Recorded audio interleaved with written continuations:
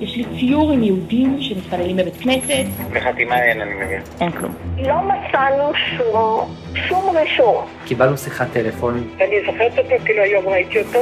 מי צייר את זה? מי הביא את זה לכנסת?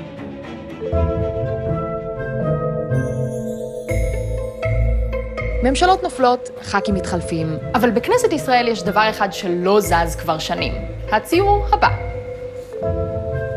על קירות הכנסת יש עוד הרבה ציורים, חלקם אולי הרבה יותר מרשימים ממנו.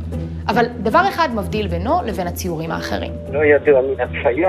לא היה שום תאריך מתי זה הגיע. הסתכלתי בכל מיני ישיבות של נשיאות הכנסת, אולי מישהו אומר קיבלנו מתנה משהו.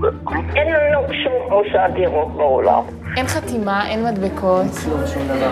איך ציור שוכן בבית של המחוקקים בלי שיודעים עליו כלום? אז אני יכול להגיד לה, אז לא היו מומחים לאומנות בכנסת, ונמסרו כל מיני מתנות, ומחסרים רשמו מה הגיע. הרישומים לא היו מדויקים. המדינה בשנים הראשונות שלה הייתה בבלגן, והכנסת הייתה חלק מהמדינה.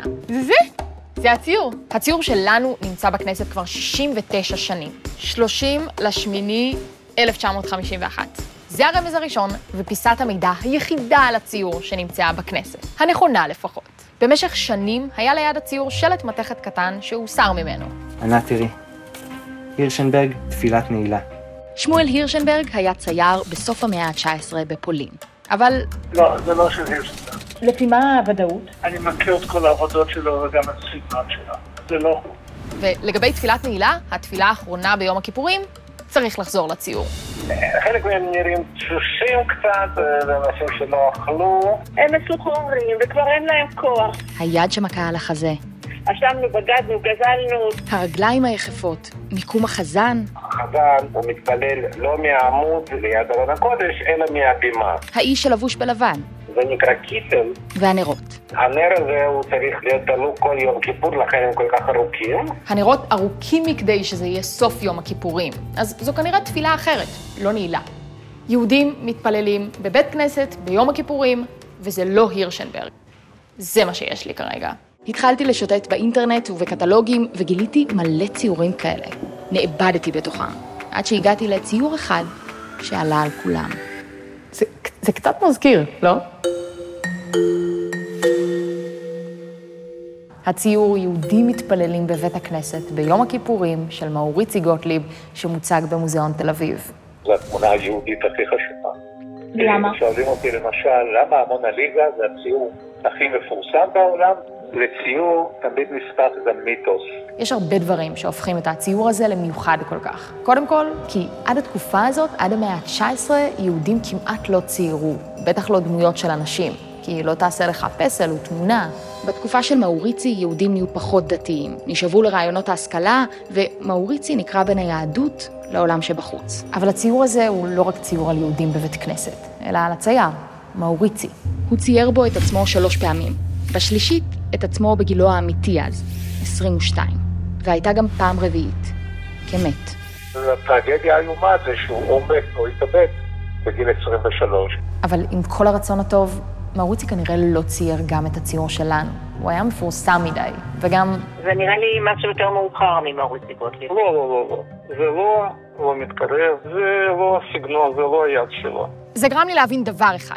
הציור שלנו בכנסת הוא כנראה לא ציור של אומן מפורסם מאוד, כי אם זה היה המצב, מישהו כבר היה מזהה אותו. זה כנראה ציור של צייר חצי מוכר, וזה הגיוני כי לכנסת הגיעו בימיה הראשונים גם ציורים שהוזמנו מאומנים גדולים כמו שגל, אבל גם תרומות. למישהו יש איזשהו סוג של עיזבון, אולי משפחה שאין לה דור המשך, אולי משפחה של כל מיני סיבות נגיד ציוניות או אידיאולוגיות, רוצה להביא את היחסים המשפחתיים למוסד כמו הכנסת. לא היה לי כיוון ספציפי. עד שהגיעה שיחת טלפון אחת. הייתה לי שיחה עם חברת קיבוץ שדות ים, שזוכרת שחווה הגיעה עם הציור מיד אחרי המלחמה. ואישה אחרת, שאמרה לי שהיא זוכרת שמישהי אמרה היא זוכרת שחווה מסרה ציור על הכנסת. אני זוכרת שהייתה גבוהה ורזה ולא מחיישת הרבה. עם היחידה, מה שלא היה אז כל כך נפוץ כמו היום. ולא שיתפה אף אחד בעצם בחיים שלה. היה בה משהו עצוב. Avant qu'elle parte en Israël, on lui a proposé une décoration, une récompense très importante en France, la croix de guerre, et elle n'a pas voulu. ב-1943, בזמן מלחמת העולם השנייה, חווה הייתה אישה צעירה, יהודייה, שברחה מפריז והגיעה לליון. אבא שלה כבר נפטר אז, והיא ואימא שלה, אורלי, היו חברות במחתרת היהודית. יום אחד מפקד הגסטאפו עלה עליהם, והגיע למקום המפגש שלהם. האם נלקחה, וחווה ניצלה. רגע לפני שהאימא נשלחה לאושוויץ, היא הספיקה להבריח מכתב לחווה ולאחותה. ילדות יקרות שלי, היאחזו בזיכרונו של אבא, וביצירות שלו מצאו עזרה ונחמה. היצירות היו מאות הציורים שצייר אבא שלהן, לאופולד, ושחלקם שרדו גם אחרי המלחמה. גם חווה שרדה את המלחמה, וב-47 היא סוף סוף עלתה ארצה לקיבוץ שדות ים.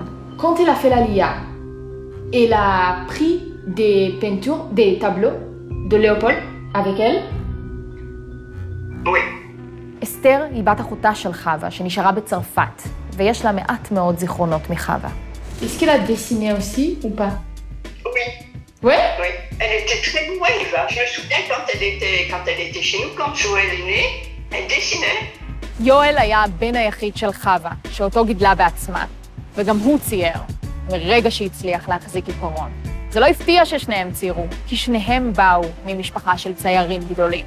חווה היא חווה גוטליב, והיא קשורה לצייר האגדי מאוריצי גוטליב, זה שצייר את הציור המפורסם של יהודים מתפללים בבית הכנסת ביום הכיפורים. מאוריצי היה הדוד שלה, אח של אבא שלה, לאופולד גוטליב. לאופולד, האח הקטן של מאוריצי. הוא היה צייר פחות מוכר, שחי בסוף המאה ה-19 ובתחילת המאה ה-20. ומתי צויר הציור שלנו בכנסת? הציור נראה לי העשור האחרון של המאה ה-19 או העשור הראשון של המאה ה-20. מה עוד אנחנו יודעים על הציור?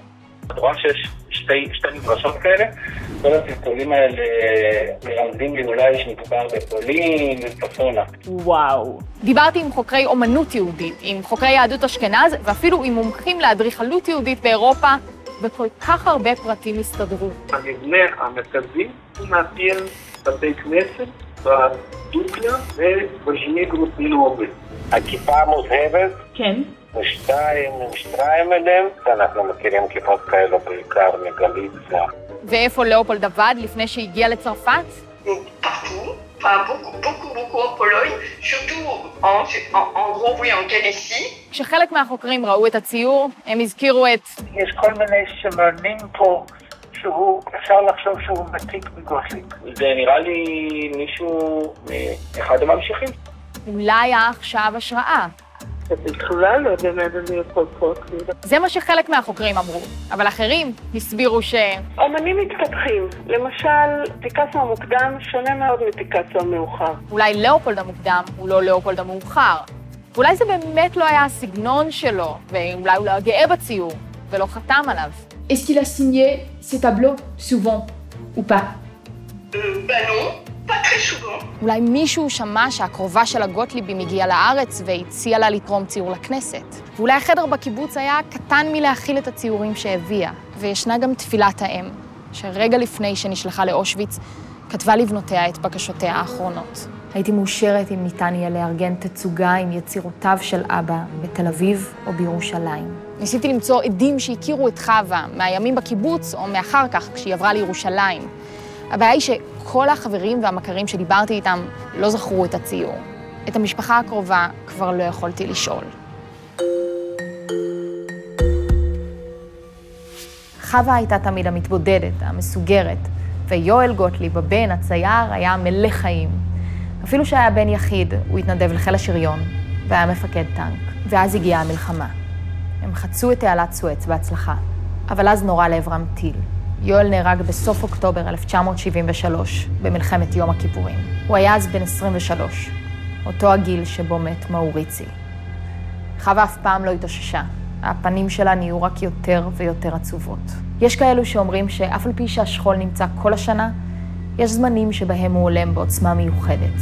חווה נפטרה מאירוע לב בפתאומיות, כמעט 20 שנה אחרי יואל, יומיים לפני יום הכיפורים. עם המוות של חווה ושל יואל הסתיימה שושלת הגוטליבים. הציור הזה בכנסת יכול היה להיות סגירת מעגל. כל כך רציתי למצוא איזושהי עדות שתספק את החותמת הסופית. היא הגיעה לכאן לשדות ים עם, אני לא זוכרת כמה ציורים גדולים, נהדרים. אני הייתי פה מורה לאומנות. התקשרתי בעצמי ליונה, אותה אישה משדות ים שזכרה את הציור מהבית של חווה. היא ראתה לי אותם וניסתה להתייעץ איתי ואני לא יכולתי לתת לה עצה. מה לעשות, האם לתת מתנה למוזיאון או מישהו אחר שפה בארץ שהיא חושבת שזה יהיה ראוי. שמעתי עליה עד עכשיו רק משיחות טלפון שבורות, אבל אולי עכשיו, עם כל הידע שצברתי, אצליח לאתר ממנה עוד פיסת מידע. ואני זוכרת אותו, כאילו היום ראיתי אותו. בכל זאת, רציתי לוודא. אז שלחתי לה 2 תמונות. הראשונה של הציור בכנסת, והשנייה של הציור של מאוריצי. זאתי שכרגע אני רואה, כן, אני זוכרת. יונה זיהתה את הציור של מאוריצי, שתלוי במוזיאון תל אביב כבר משנת 1936. ולגבי הציור שבכנסת, האם ראית את שתיהן בוודאות? בוודאות הזאת שמחזיק את ספר התורה, וזה בשביל טעות. אני מניחה, זה היה את הדרקי, אבל לא זוכרת את זה. אז היא לא יודעת להגיד, לא ממש. חיכיתי לא מעט עם השיחה עם יונה, אולי אפילו קצת בכוונה, כי היא השאירה ניצוץ של תקווה שאפשר לי להתעלם מכך שבגרסה הזאת היו גם לא מעט צדקים. לאופולד אמנם צייר ציורים יהודיים, אבל לא כאלו. והציור לא מאוד מתאים לסגנון שלו. אם תסתכלי על 10 תמונות שלו בגוגל, את תראי שהוא מודרניסט. בלי הזיכרון של יונה, אין סיבה לחשוב שמדובר בלאופולד. כי לצייר יהודים בבית כנסת, כך גיליתי.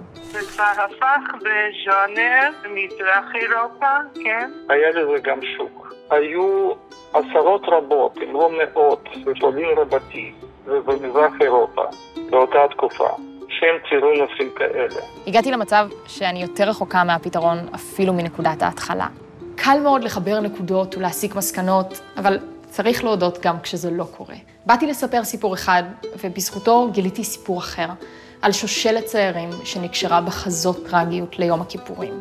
הסיפור של מאוריצי ולאופולד ויואל ושל חווה, שלא הייתה ציירת מפורסמת ולא מתה כגיבורה בקרב, ושכל כך רציתי להעניק לה איזשהו סוף טוב. ואולי זה חלק מהיופי של הציור הזה. הקסם שלו לא מגיע משמו של צייר מפורסם או מטכניקה מיוחדת, אלא דווקא מהעובדה שאנחנו לא יודעים מה הסיפור שלו. שכמו עם המון אליזה, שיש עליה כל כך הרבה סיפורים במשך הזמן, שזה כבר לא משנה היום מה הסיפורים הנכונים ומה חלק מהסיפורים שהם לא נכונים. ככה תמונה הופכת לאגדה. ואולי יום אחד נגיע גם לסיפור האמיתי. עכשיו הכדור אצלכם. מזהים את משיכות המכחול, הסבים או הסבתות רבתות שלכם היו ציירים בתקופה, שלפו ארכיונים ועזרו לנו.